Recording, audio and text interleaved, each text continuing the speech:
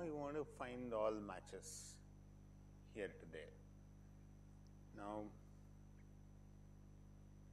yeah, let's say there are k such wildcard characters.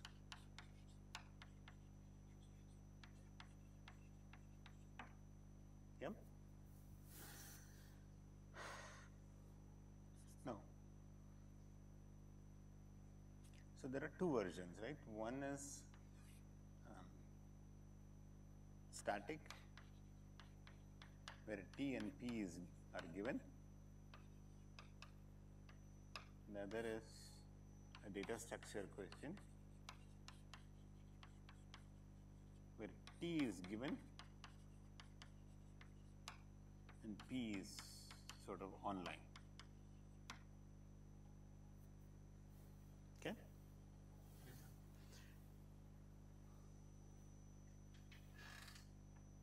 So if we do not have this wildcard, then it is a standard string matching problem, right?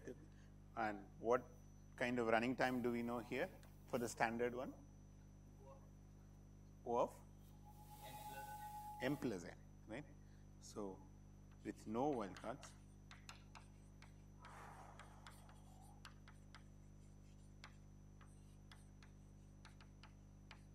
and what about here?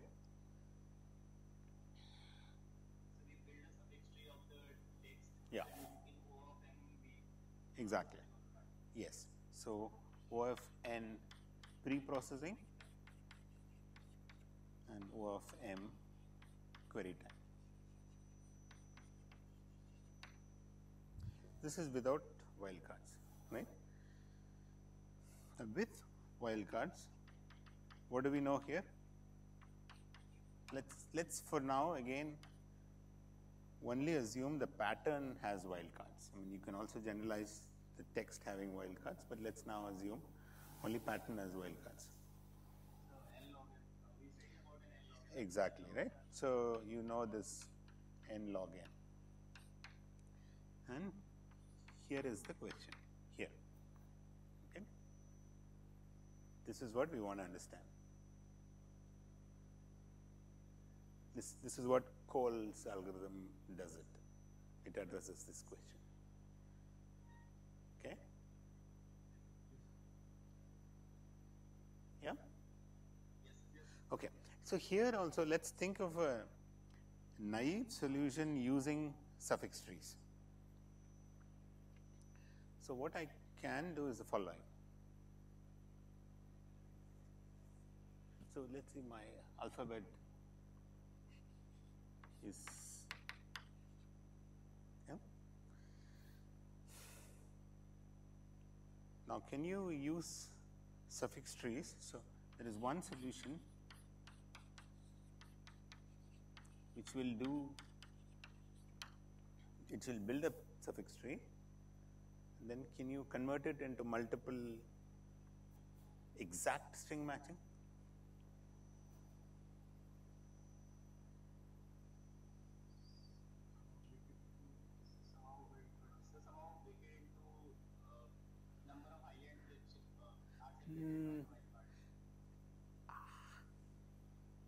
Yeah, I'm looking for something simpler and brute force. You don't know anything about this new algorithm, you don't know anything about Cole's. All you know is how to do exact string matching.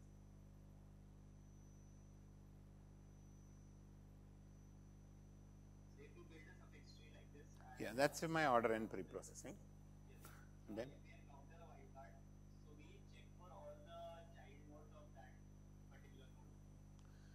okay, exactly. Yes. How many child nodes are there potentially in the suffix tree?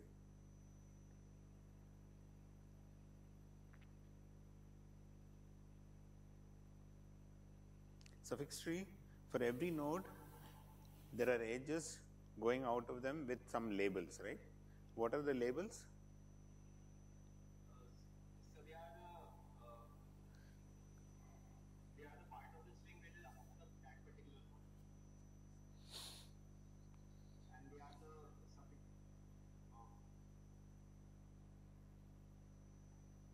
Yeah, in the worst case, how many children can a node have? Um,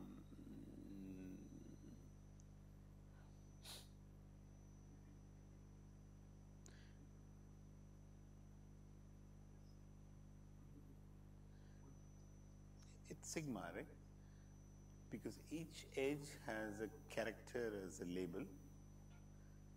So I have sigma different characters, so that's a possible number of children, right? You could also have substrings.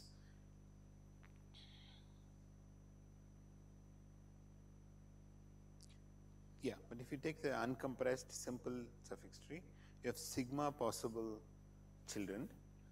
So I look for some my P1, then I branch into all possible things, and then I look for P2, branch into all possible things in each one of them, and so on. Another way to think about, so how much time will that take? So how much time will this take?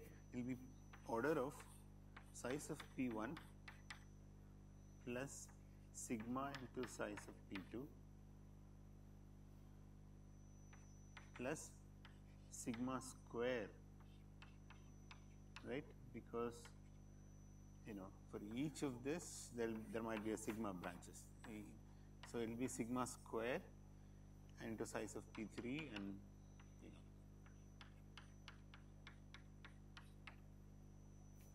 so this is one possible algorithm which sort of does this exact string matching.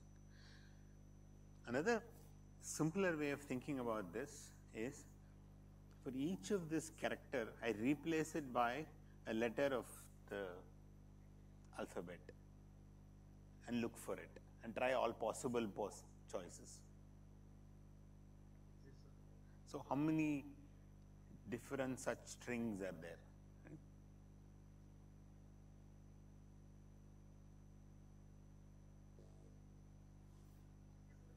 Sigma power k, right?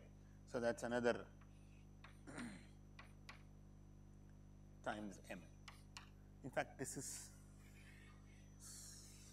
slightly better because I can replace this by less than or equal to order sigma power k summation pi, which is equal to sigma power k times m. But yeah, I can just go replace this by any of one of the sigma characters. There are sigma power k choices and look for exact match for that string here using my standard suffix tree thing and run it. Okay, these are all possible naive brute force solutions using suffix tree. Okay. Okay. So now what Cole et al. Do is to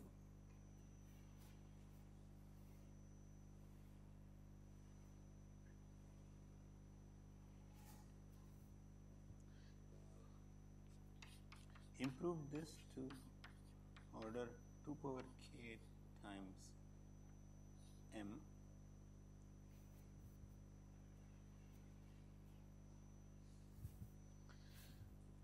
and then they improve. This is the part I haven't actually carefully read this, plus log n plus m.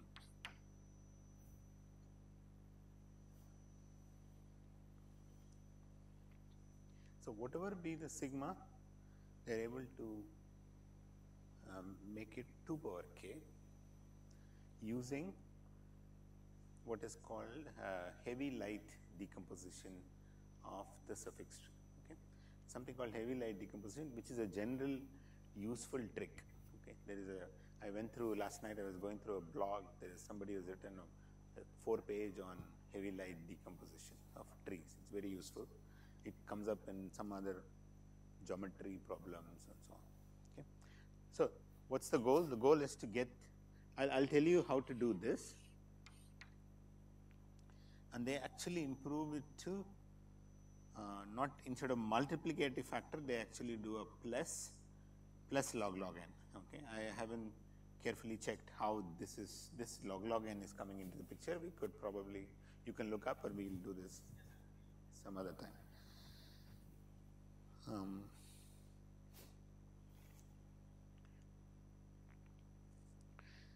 So, like I said, there are two purposes to understand this very well. One is there is this SDSL library.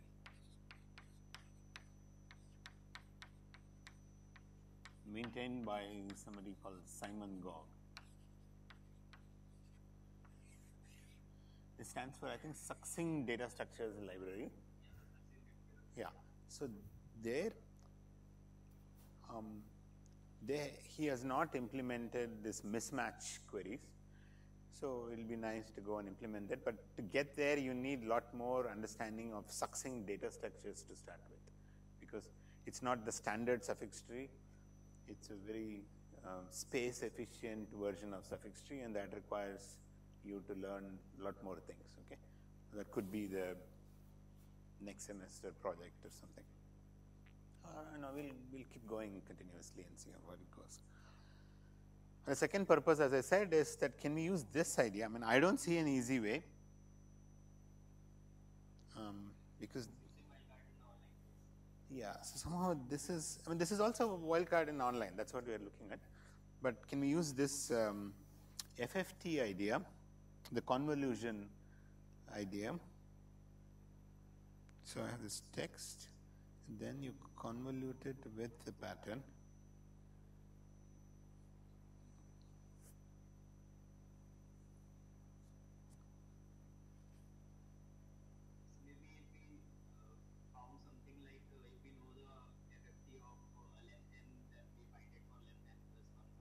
No, it's nothing to do with length n plus 1. It is this dynamic FFT, right?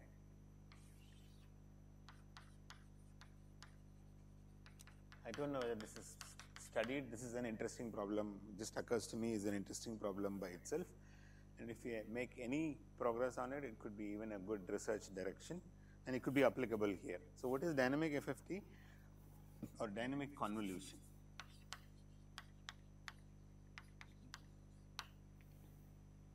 So I given a vector A, pre-process it,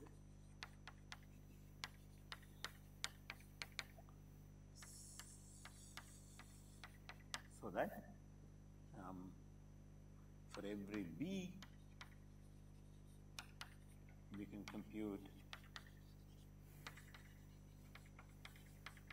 whatever it's called, A convolution B in ideally something like this. Maybe you will spend a little bit more time, but so this is sort of an online FFT, right? A is given, just somehow keep it in a very nice pre-processed form.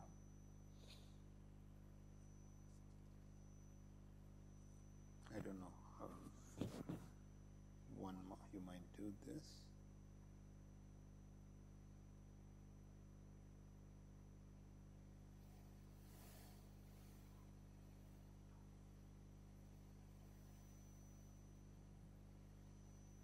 Yeah, it seems like a natural, interesting data structure kind of a question.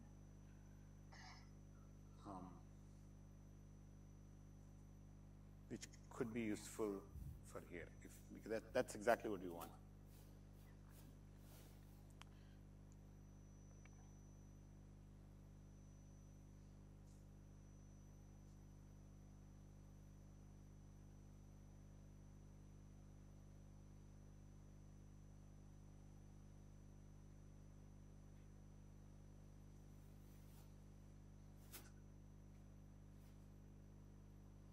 Yeah, so no thoughts on that yet.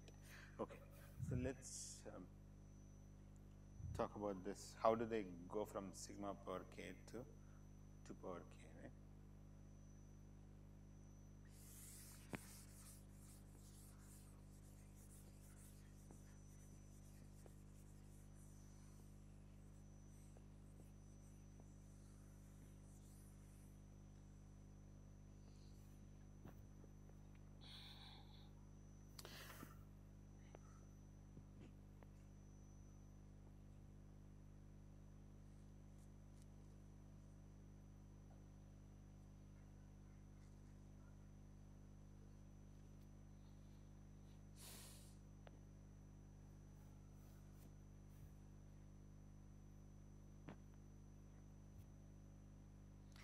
So let's do this for one wildcard, and then I'll generalize this. Okay. Assume you have only one wildcard. So what we'll do is we'll take this suffix tree for T.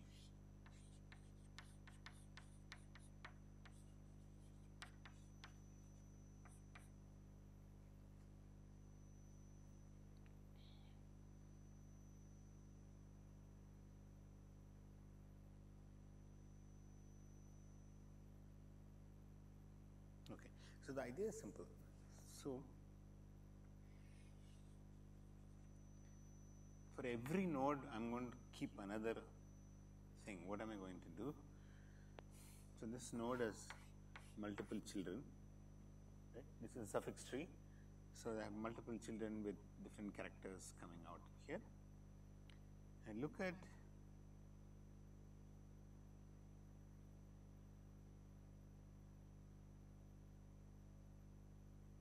here. So this is called, okay, let's call this node as heavy child.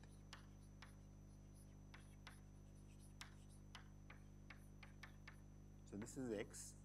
Why is it called a heavy child of X? Because the subtree rooted at X, rooted at Y,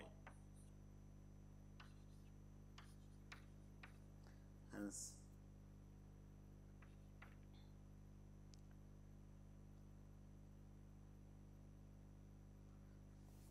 number of leaves at subtree rooted at Y is at least half of number of leaves of subtree rooted at X.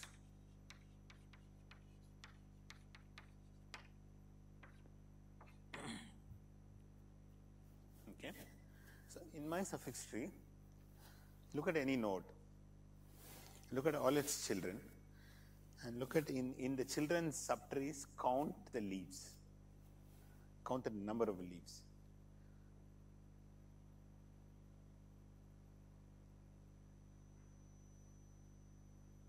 Actually, not even half.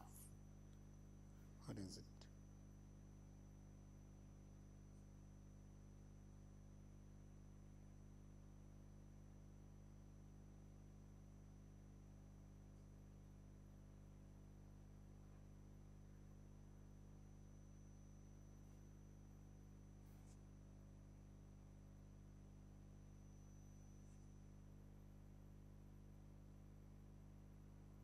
Why should such a subtree exist? Okay, is it half or is it just maximum?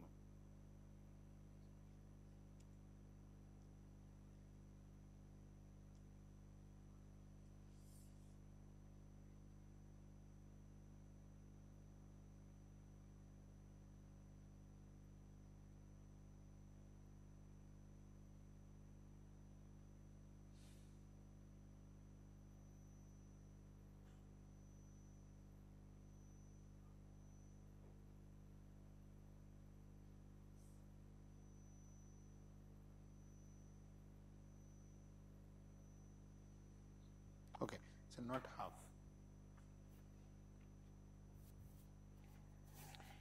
Is the max.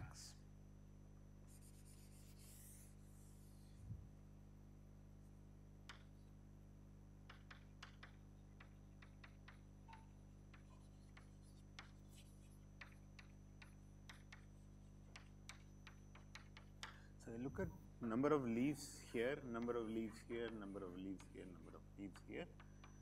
This has the maximum number of leaves among all the subtrees. Then I call such a child of X as the heavy child of X. Okay. If there is a tie, just break it arbitrarily. Okay. So now there is something called heavy path decomposition.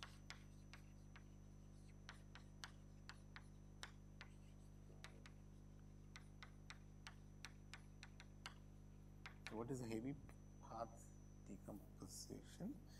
Which is So you start from every node and keep taking heavy child until you get to a leaf. This is one such path. Okay. For every node, go to a heaviest child. Keep going until you hit a leaf. And this is one such path. Now take this path out of the tree. And do the same thing of the remaining tree. So now remaining tree may, there may be, there is a node like this, which may have this. There may be, this may be one node. And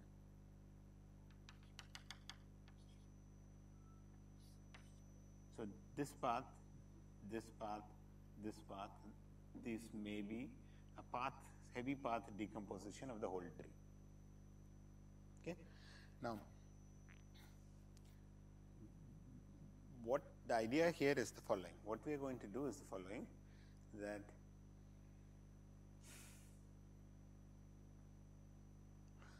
so in the suffix tree there is some symbol here. Okay. So now what idea they have for this is, now we are going to add another child to X. For every node we are going to do this. Okay. For every node, so for every node X, I am going to write another child with a wildcard character phi. See, each leaf corresponds to a suffix, right, in a suffix tree. Each leaf corresponds to a suffix, a root to leaf. You have seen suffix trees, right? Yeah. So each leaf corresponds to a suffix, correct? So this, each of the leaves here correspond to a suffix, right? All the way from root there is a suffix. So take these suffixes and create a trie out of them here and put it here. So this is not on the heavy path. So this is a heavy child. Look at the leaves on the non-heavy children of X, collect them all, look at the suffixes, cut this portion of the suffixes, the remaining suffixes you put them all into a trie like this. That is it. This is the structure. Okay. We are taking a suffix tree, and with to every node in the suffix tree, I am creating another subtree to every node. What is that subtree? The subtree will have an edge like this with the phi character, and it is a trie of all suffixes which are not in the heavy path of these edges. And I put them here. Okay? That's it. That is the data structure. Now I have to tell you how the query algorithm works.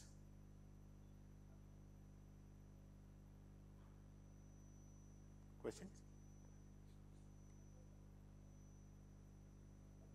Any question?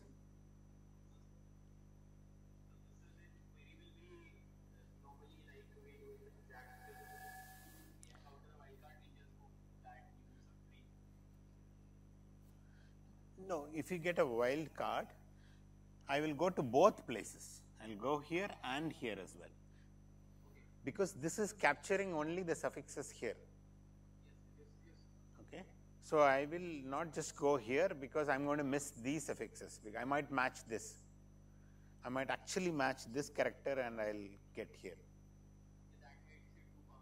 Exactly. That makes it 2 power k. Okay. Yeah, because it's a two-way branch. And I go there and look for now P2 here. Once I get there, and again I will take at that node there will be a phi path, and there is the rest of the heavy path. This is the heavy edge, right? So that makes it 2 power k. Now,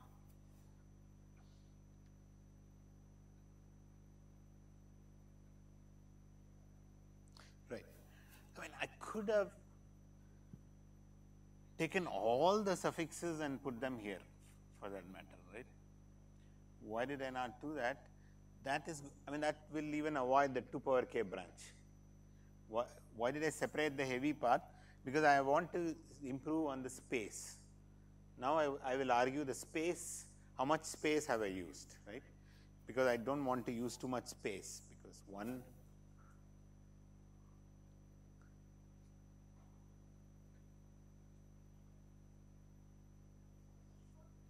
yeah.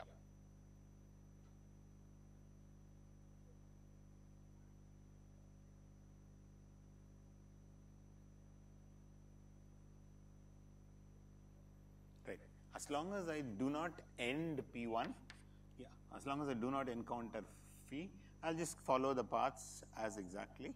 And once I hit that node, and once I am hitting phi, either I go here or here and the heavy child and search both, and that makes it 2 power k.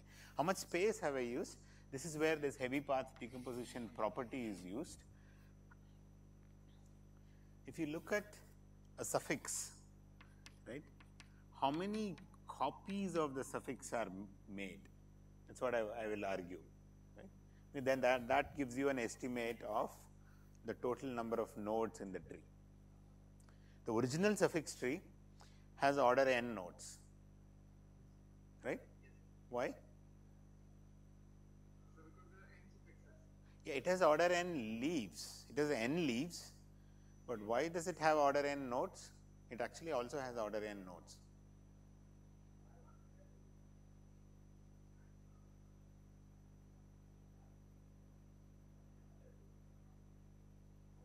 Oh, so you are not sitting in the lecture room, is it?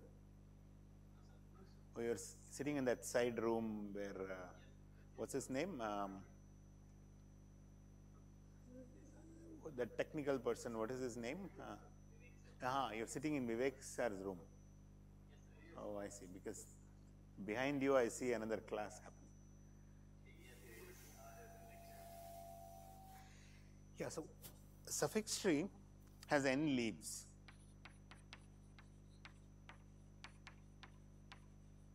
But potentially it could be like this. This is one suffix. This is another suffix. This is another suffix. Like this.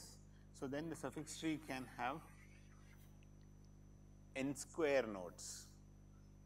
But the compressed suffix tree, the first immediate optimization you do is that whenever I have a node with single child, just compress it into a node, and instead of putting the character, put the whole string in there. Okay. This ensures that every node has at least 2 children. Okay. If every internal node has at least 2 children, then any tree with such a property, any tree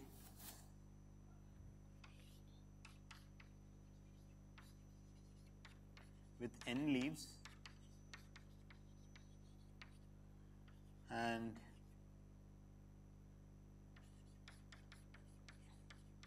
at least 2 children for every internal node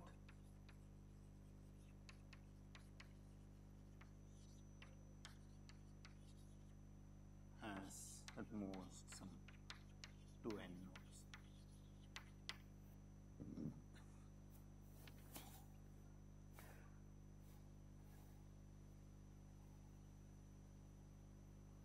So, the original suffix tree with this little optimization has only order n nodes. Okay. So, now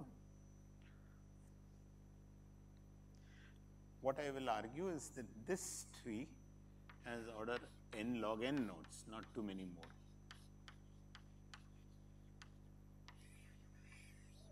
And why is that? Because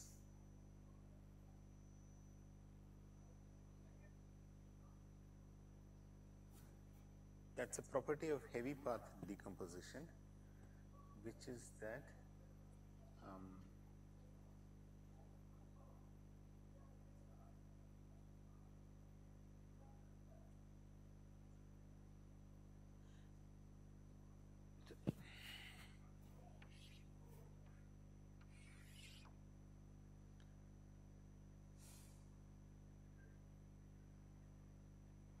in any root to leaf path,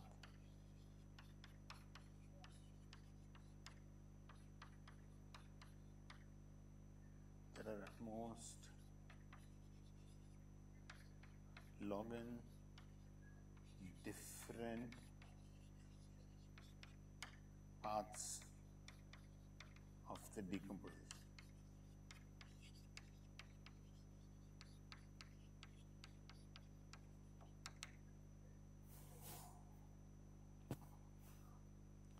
That is, remember we took the suffix tree, broke it up into different paths, heavy paths, right?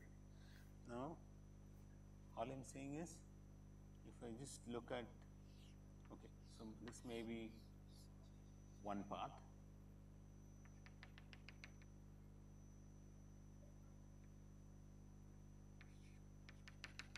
This may be one path.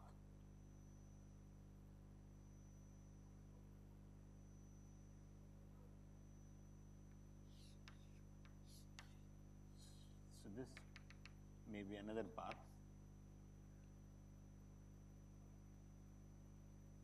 So along with the path, the head of the path, I also make its parent part of the path. Okay, it just makes life easier. Then, if you look at any root to leaf path, then I am encountering here is one heavy path, here is another heavy path 2, here is another heavy path 3. So the number of heavy paths I encounter from any root to leaf path turns out to be at most log n.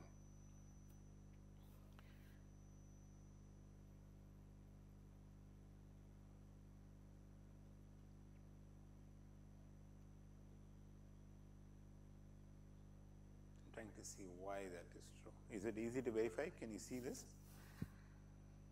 That's a definition, that's based on the definition of the heavy child. That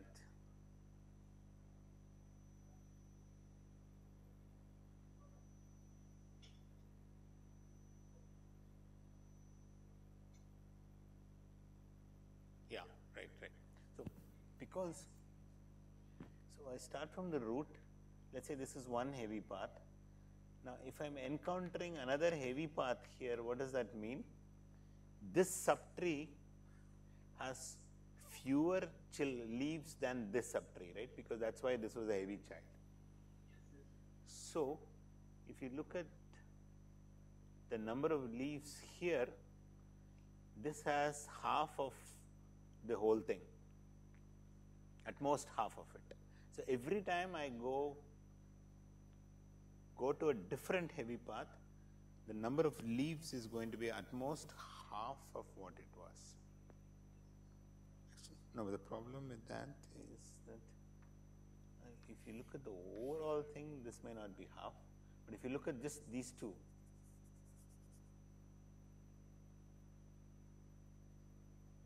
okay, so this requires an argument. Again, look up heavy path decomposition or heavy light decomposition.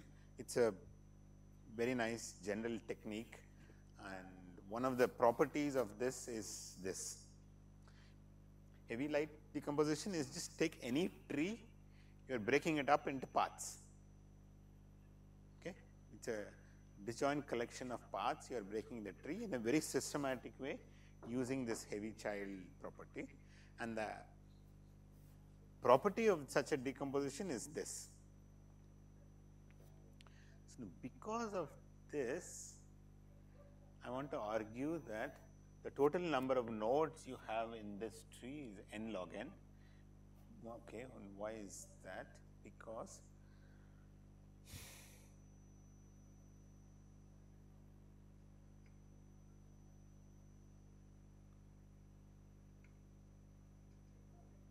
I want to say that these leaves, how many copies of them will be right.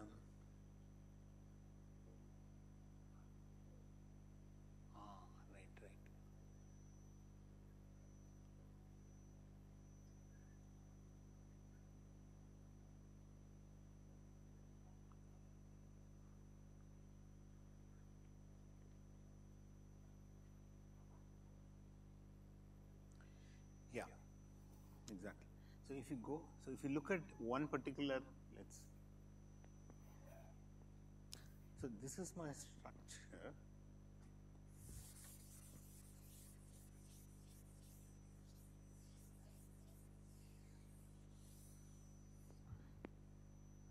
So let's look at one particular suffix, right?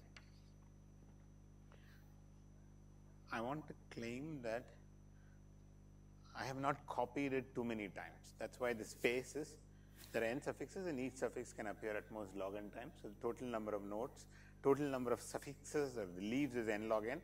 And because of the other property, it's order n log n. In fact, the reason we do even heavy path and all that, to be careful about space, total number of nodes.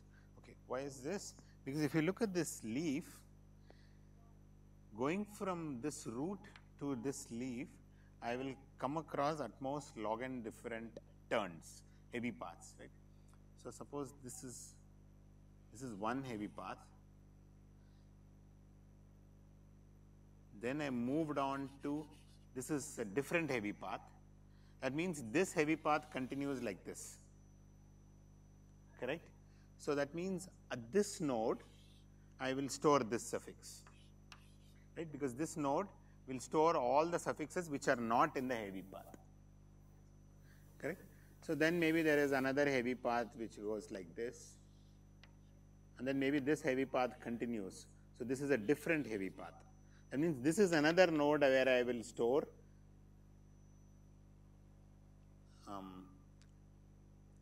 this suffix, whatever that suffix here is.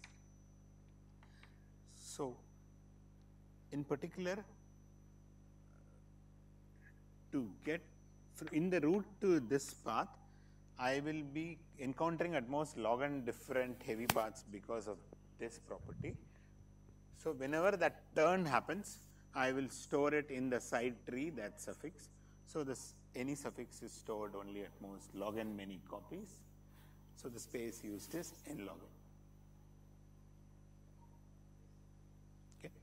Now, this is only for one wildcard character. For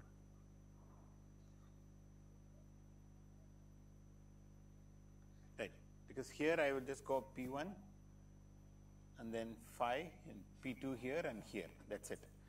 Now, if I want one more wildcard character, then what we will do is that we will actually store another side tree here for every node here. So, basically we will take a heavy path decomposition of the side tree, and for every non-heavy child I will construct a node and put a phi here and store all of that, and so on and so forth. So, the number of nodes will actually turn out to be n log power k or k minus 1 really. K is the number of wildcards I have. And the query will exactly proceed like this, and then phi, and then it will just do double and all that.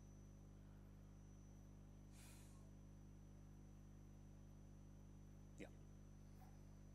This is now I don't see, I have to carefully check how they save this log n.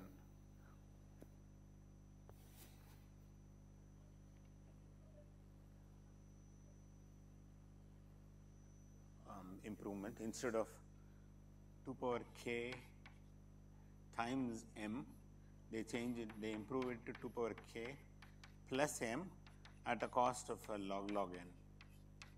I have to see why that improvement is. And then there is a term called OCC, you understood what that means? This is the number of occurrences. So, if you go back to the standard suffix tree, what happens? How much time does it take to find a match, exact match? O of m to get to a node where there is a match. If I want to report all occurrences, what do you do?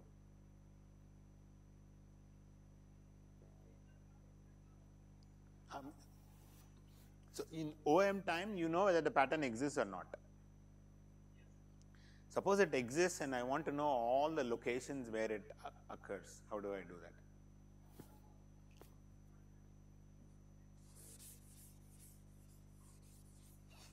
that? It depends how much you have understood suffix trees.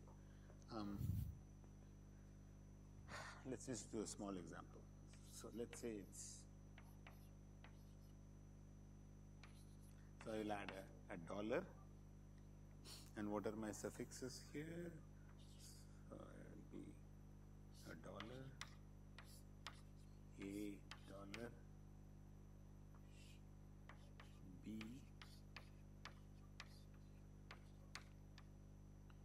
and then there is a bb,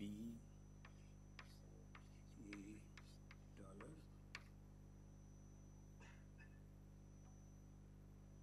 a b, b, a dollar, and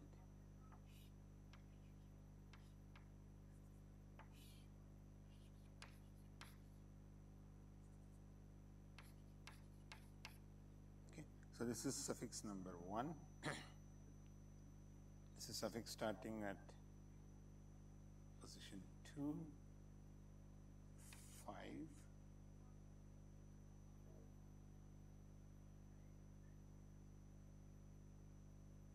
B a dollar would be 4, and BB would be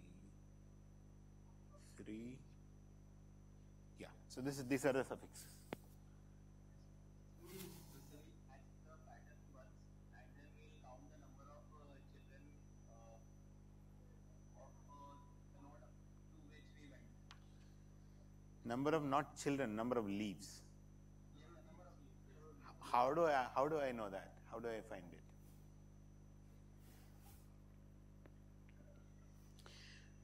One simple way is store it.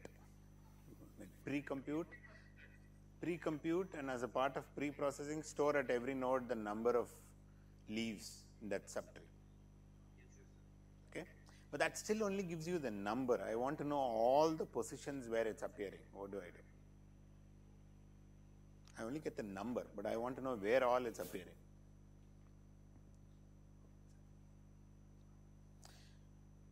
Okay, at least you got it right that the leaves in that subtree is where I should go and get, they all give me the positions, right?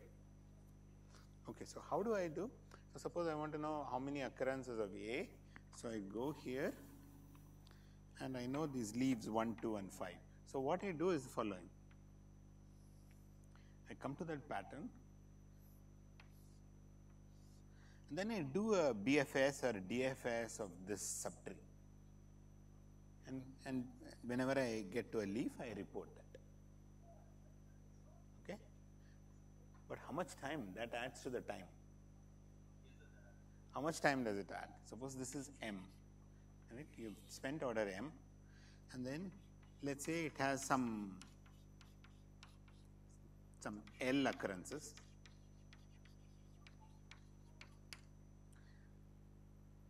So, I am going to be visiting this tree. There may be a lot of internal nodes here, right? Can there be a lot of internal nodes? Look at this property.